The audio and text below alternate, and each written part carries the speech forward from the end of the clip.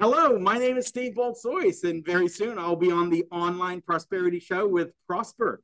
What you're about to hear, guys, is the power of storytelling, a 5-point strategic process that will take your business to an ascension of growth, improve your sales, expand your brand exposure, and improve and enhance your customer engagement. So stay tuned. Don't go away as you are about to hear the ultimate storyteller tell how to tell the tale of your story for business growth.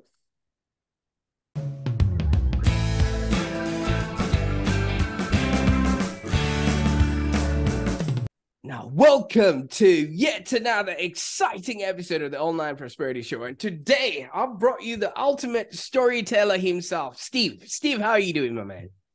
I am doing awesome. Thank you so much for Prosper for inviting me on this amazing podcast.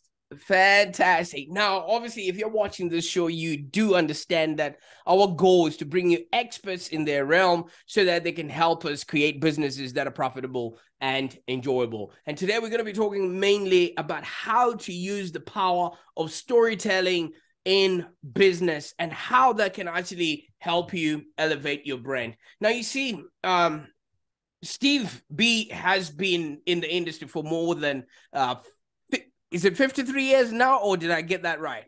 No, I've been in the industry for nearly 36 years, but 36 collectively, years. with our team, we have 53 years of work. Absolutely. And he's been telling stories and helping, other small to medium businesses tell their story. But I brought him in today specifically because of his process that he has, the S.T.O.R.Y methodology to literally help you craft stories that actually resonate with your audience and stories that actually sell. Now, I've already butchered your story, Steve. If I keep going, it might actually not sound right. Tell us a little bit about how you actually got started and what your role is in the duo that you have, with your partner there. Thank you. So I actually come from a Hollywood background, both as a voiceover artist, as an actor, and also working behind the scenes. I've worked across some of the biggest blockbusters through Hanna-Barbera, Disney, through the works of many famous cartoon characters as well. What I found over the many years growing my own business was that it was actually the storytellers that make a story so powerful that connect and resonate with the audience. It's not really the actors. The actors simply work to develop the character. And when I met David, who's now what I like to say, my business partner of success, not my business partner of crime, as most people say, he's actually come from an independent producing background. So as a film producer, as a theater producer, and also with my business partner, David, who's an indie producer, we found that stories are not just fictional. Stories actually create a resonance among people that create these ironclad curiosities. No matter what you do, stories validate us. And if you tell the right story to the right audience in the best momentous way, you create memorable experiences. And it is those experiences that increase your sales, expose your brand, and improve your customer engagement. Absolutely. While you were talking, I was actually, trying to remember a perfect use of storytelling. The time when Steve Jobs brought out the iPod, and he just said that instrument in and of itself carries 1,000 songs in your pocket. And right about that time, Microsoft also had their own tool called the Zune, and they didn't sell as many pieces as possible. So you can actually see that storytelling actually elevates your business in order for you to be profitable. So how did you come across, David, while you were, on your journey towards creating this now successful business? Well, that's a Story in itself, Prosper. I knew you were going to tell the story. Dave actually auditioned for a role that we were doing in an interactive show based on the history of Australian colonialism. And here's the thing, he actually failed his audition. And he went back and reread stories of street theater and what it takes to actually get your story across, came back for a second audition, got the part, and then through his ability to tell the story of Sergeant Kennedy, we then started developing a relationship. There was a relational connection. And this is why stories are so powerful, because it was that relationship that we built and connected with, where we then thought of telling other people's stories in a way where they actually start to develop sales. And in this process, David and I have actually made a very successful business over the many years that we've known each other, simply by not telling our story, but telling the story of the product that sells. Because every product, every service could be a character in your business. And that's how you develop that relationship with your audience.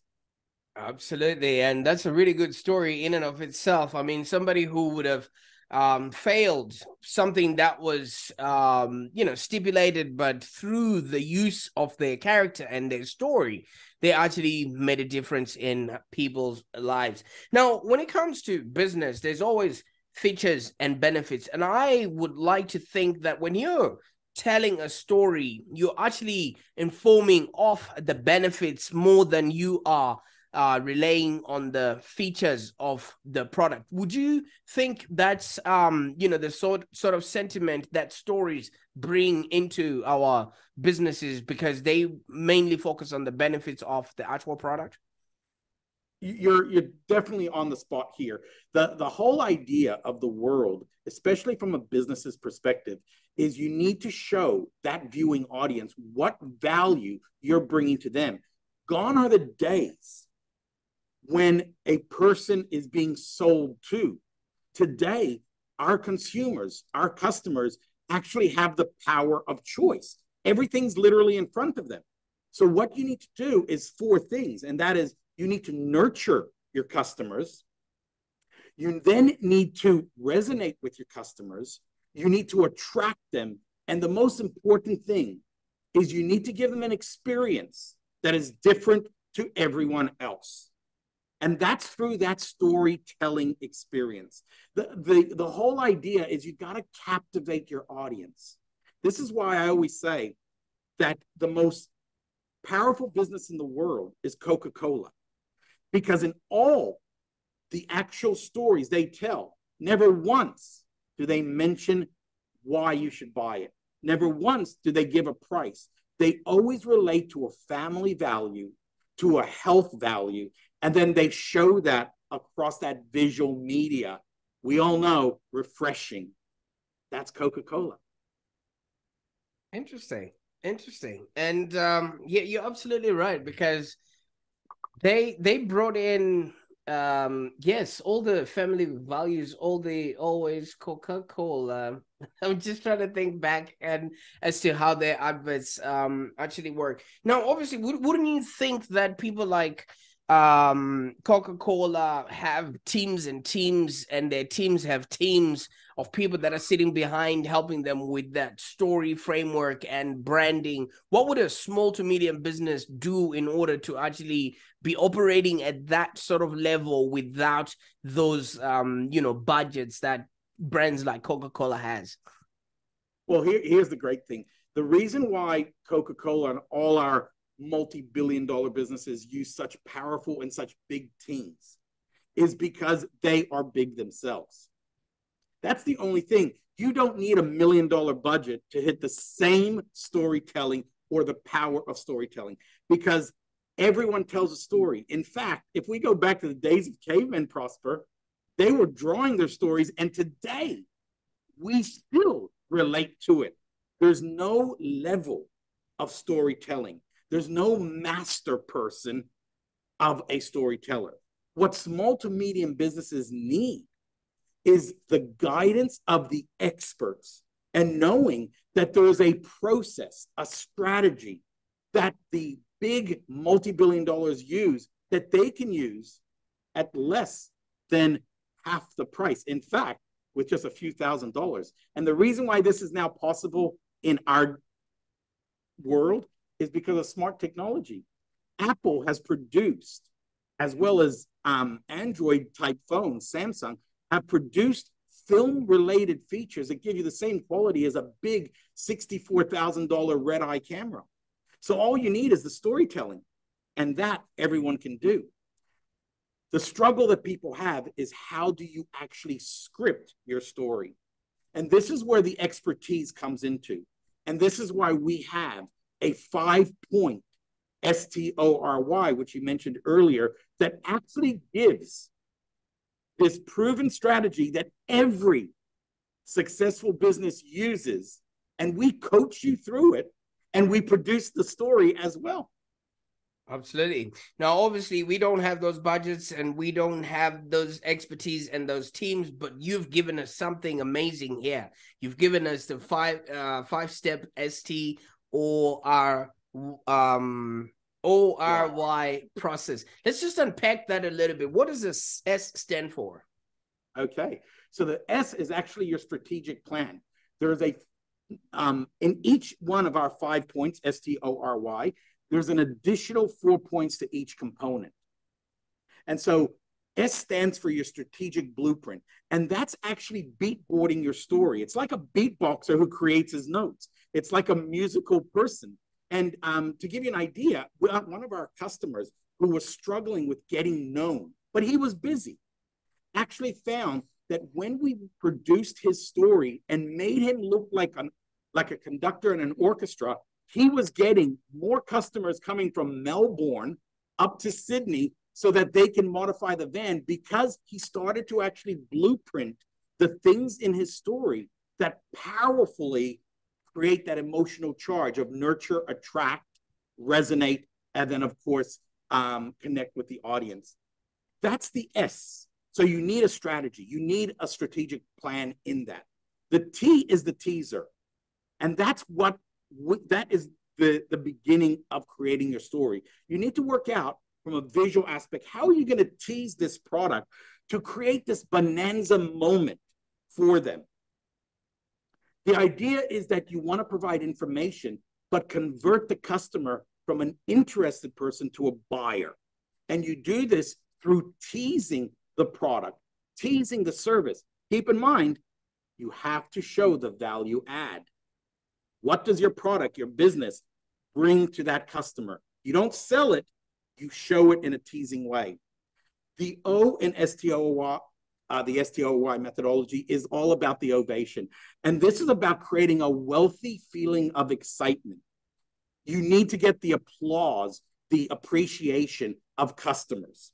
And you do this by turbocharging the word of mouth. It's almost this booming sensation of using power words.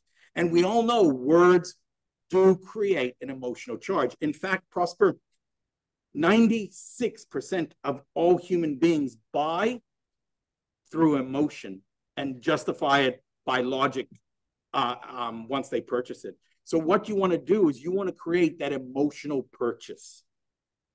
The R is the resonating. And this is very important because you want your customers to actually feel that they're being educated on why they need this product and how it benefits their world. And this is the proven hidden gem. This is why Hollywood makes at minimum $6 to $10 million on their first premiere night of any movie. It's called the yellowback. Now, this is a term that only people in the industry and only people who make stories understand. The yellowback is a point where you create a feeling of truism. This is where what they see and hear actually makes them feel it is so real and so true that they need to have it. This is why people become infatuated with the Brad Pitts, the Angelina Jolies, the latest Thor character. And this is why merchandise is nearly 70% of the movie sales. It's because you create this thing of that hammer, of that powerful car being used in what's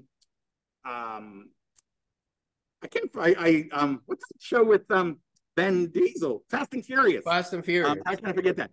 That's when you create this truism that if you had that car, if you had that product, if you're wearing that suit like Keanu Reeves in The Matrix, you become that powerful thing.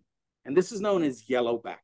And this is where businesses need the guidance to understand how to create that truism that resonates, ovates, teases, and strategically places your product higher up in the market. And the great thing about it, Prosper, is you don't need the millions of dollars of Coca-Cola because it's the same principle. You just need the experts to guide you through how to tell your story. Oh, fantastic. And we haven't mentioned the why. That was the why. The truism is the why. It's called the yellowback. Oh, yellowback. Right. Yes. Fantastic. Wow. This is so much gold. In as much as while you were talking about this, I was actually looking at everything else. Obviously, with business, with marketing, or whatever it is, it all starts with a plan, and you've got that in the S part there, and with a teaser, because people always want what they cannot always get. So if you can show people, you can help them by actually helping them, but give them something, but not fully give them. Obviously, that will then create intrigue and interest in order for them to want more, be more, and have more. Now, the ovation part is the exciting, part about it, because ovation, when it comes to digital marketing, we get likes, shares. What are people? That's feedback. Exactly. What are people saying when it comes to the actual work that you're doing and resonating? I mean, people only listen to marketing that speaks to them. And the yellowback is, as I should say, this is the first time I've heard this. So obviously this is definitely something of a Hollywood inside setup. Okay. So with all this in play, and obviously you're right, people are going to need experts, to get started with this. First of all, while this is fresh in people's heads, what's the best way for people to get started on the story framework with you, so that they can become your clients? Absolutely. So they go to steveanddavid.com. That is the actual program that we actually guide them through by showing them how to write their own story, how to write their story for business, ascension, to grow their business. And also, it's the package that we provide where we tell and produce a tailor-made production of their story. So they get three amazing things by going to steveanddavid.com. They get experts guiding them through their own story-making process, using the tools and techniques. They get business strategists who help them plan their business strategy and turning them into successful video marketing personnel. And they also get a product, which is a tailor-made, high-quality video production to start their storytelling experience of their business. Absolutely. And that's really remarkable. Now, Steve, my question now would be, how when people hear of storytelling, they now want to start from the day they were born to how teachers were not good, teachers treated them in high school when they got married. What aspects of somebody's story actually are needed in order to sort of create for and relate to the audience, like you say, to resonate? It needs to be based on three things, and that is, it needs to actually create a phenomenal golden method. And so when looking at your personal story, because remember, there's three stories you can tell within your business. You can tell your story, you can tell your business story, or you can tell your product and service story. Every one of them has their own story to tell. What you were making suggestion of, Prosper, is that telling their personal story may be a way of developing a relationship where people actually feel your emotional pain. And that works.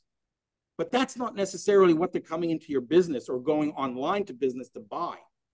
People won't necessarily relate to your pain. What you have to do is show them how you and the pain that you've had as a business owner has actually succeeded by using the product you sell.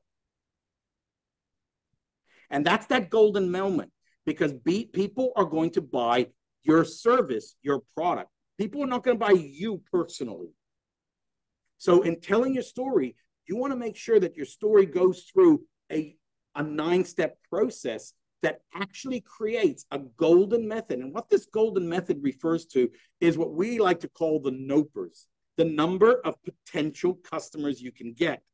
And this is done through a mathematical actual algorithm, which shows you what works within your story and the number of people that will actually connect with that emotional moment.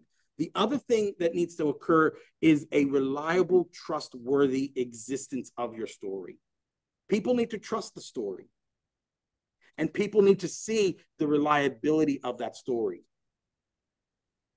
Absolutely. So in the suggestion that you made, you would not look at the heartache that you've had. You would look at the journey that heartache has taken you in using your product to be a better person. And that's what they buy into. Absolutely.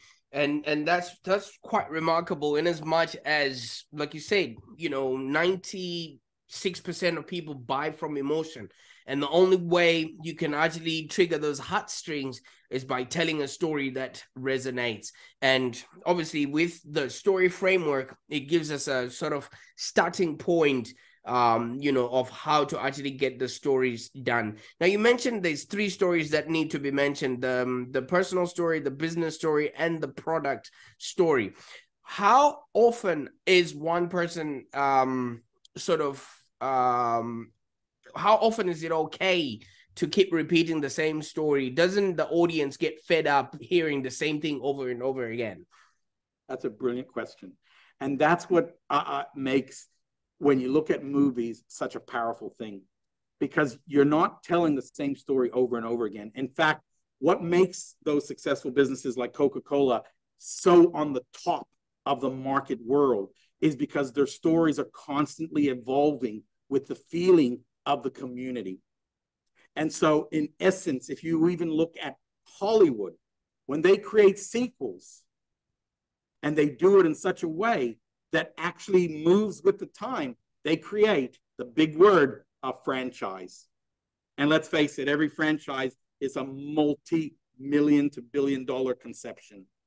And so in the story process of a small to medium business, they want to, at minimum, have new stories at least once every 3 months.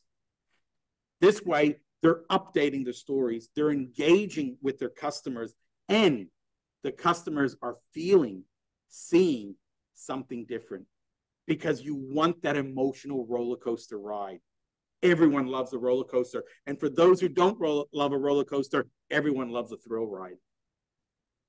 Absolutely. I'm starting to feel like I'm, really getting the grasp of what it entails to be telling these stories. But where do we tell these stories? Like you mentioned earlier on, back in the time, I'm African, and you would go to caves and people would have drawn hieroglyphics, so they speak to communicate with people that would then stay in that cave overnight while they're on their nomadic expeditions. Now, in the modern age, where are we telling our stories, so that our audiences can actually pick up on and make sense of what it is that we're trying to put out there? So it's digital media, anything that creates a digital exposure. So this is stuff like TikTok. TikTok has currently 1 billion subscribers. Now, 1 billion subscribers, you can almost find a target audience in there. TikTok has over 15,000 viewing hours a day. You only need 1% of that to actually get people to see and hear your story. But outside of TikTok, YouTube is now bringing up YouTube Shorts. Instagram was a similar version of TikTok, but what it did was it created commercialized moments. Facebook then bought Instagram and they call it the Facebook story. The whole process is in today, TV is dying. And the way we need to see this is these days for $19 or $9.95, you can actually watch a movie and decide when you stop and start and play back. These days, you can decide to watch a whole series and binge on it. So the power's gone to the consumer. So anything that's digitally exposable is where you want to put it at. Our recommendation is YouTube Shorts, TikTok, LinkedIn if you're a business-to-business client, and also, more importantly, places like HubSpot or Pinterest, because these are the places that create a digital exposure of video stimulus. Absolutely. I'm feeling this a lot because what you're talking about is just the lay of the land, especially in digital marketing, where you need to identify your target market. And then pretty much once you've identified your target market, clarify your message that you're going to be passing on to that target market, and then determine what media best suits your endeavors. And like what Steve B is saying, you've got to have a strategic plan around everything that you're going to be doing. Otherwise you end up spraying and praying with your marketing. Now, Steve, I know this is a whole lot of touchy subjects, and especially when it comes to storytelling, everyone has an opinion as to what works and what doesn't work. But for those that are watching right now, you would notice that from what we've spoken about with Steve, thousands of brands around the world are actually looking and seeking for attention. Even the bigger brands that we are used to, like the example that Steve mentioned of Coca-Cola.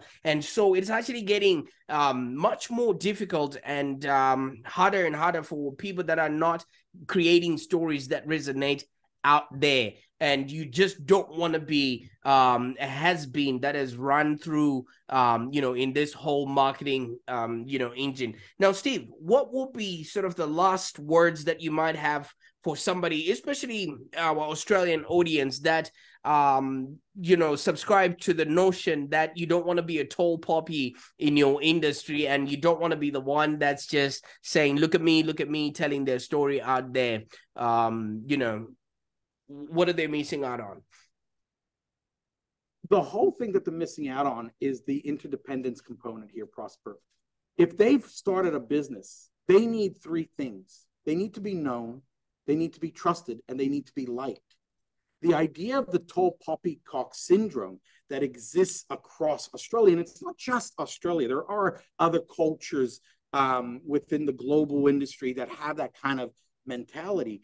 But it's what they need to do is create an unbeaten exposure by telling their story. Because what you're doing is you're not saying I'm better than someone else. You're saying, hey, here I am. Here's how I can help your world with my product. Here's how I can bring joy, value, and amazing experience. And then you're actually saying, this is why we are trustworthy and likable. And no world exists without the interdependence of sharing stories. And this is why video marketing and the power of storytelling on top of that concept of video marketing is actually an unbeaten quality, because it doesn't make you the supreme being.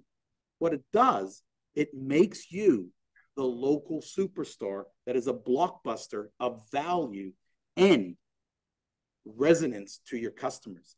And every successful business does that. All you got to do is walk down the street and you have printed banners of power words saying, come on in. Here's a product. Here's a sale. Here's an incentive. A great company in Australia that does an amazing job in this is Woolworths. They create this amazing thing called the extra day, the everyday rewards. Now, Woolworth is a Goliath. It's one of the largest supermarkets across Australia. I think they own about 48 to 52% of the supermarket grocery industry.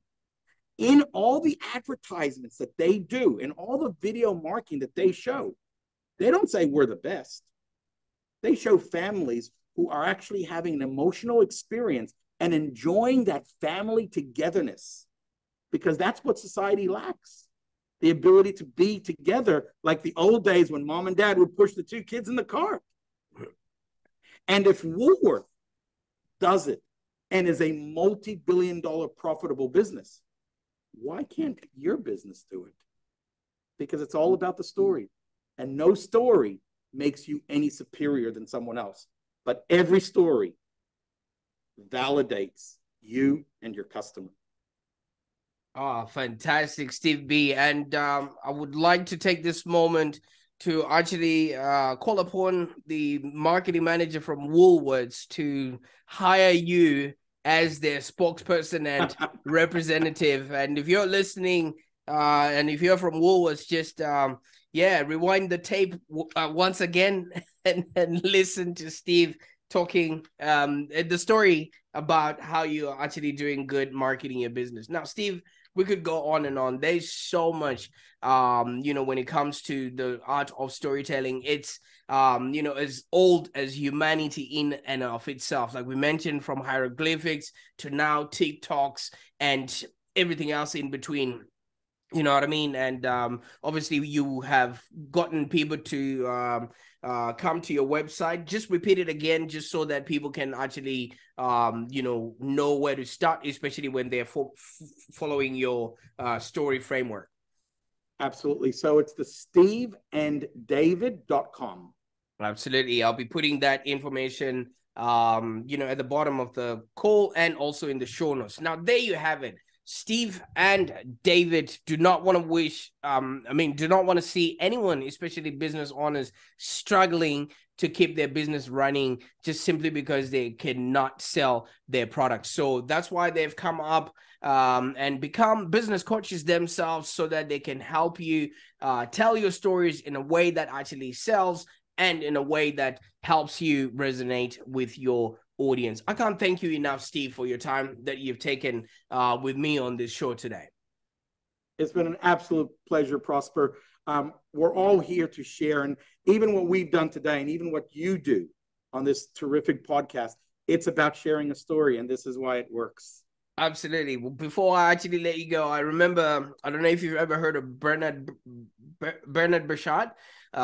He says that your life story and your actual existence have so much value to anybody else that listens to it, because each and every one of us is here to live, learn, and contribute. So if we're going through life, you never know what you went through might actually be an answer to somebody who's seeking, the path to have a happier existence. So just, tell your story, share your world with everybody else, and you never know what might actually resonate. Now, Steve, this has been an absolute pleasure. Thank you.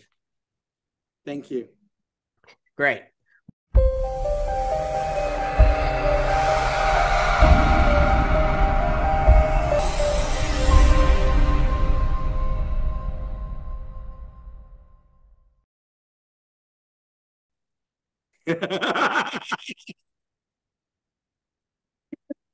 Well said. Okay, here we go.